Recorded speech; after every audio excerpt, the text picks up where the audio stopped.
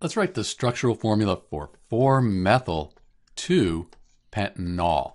So we also can call this 4-methyl pentan 2-ol, but in this video, let's use this one here. They'll give us the same structure. So we see that 4-methyl 2-pentanol ends in OL. That tells us that we have an alcohol. So one of the carbons will be attached to an OH group. That's what makes it an alcohol. The pent, that tells us we have 5 carbons. So we're going to have a chain of 5 carbons, and one of the carbons is going to be attached to an alcohol. That's going to be carbon number 2. On the 4th carbon, we'll have a methyl group. Let's put a chain of 5 carbons up and number them.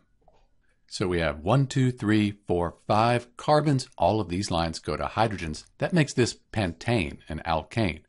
Let's put the OH group on the 2nd carbon here. So right now we have 2-pentanol.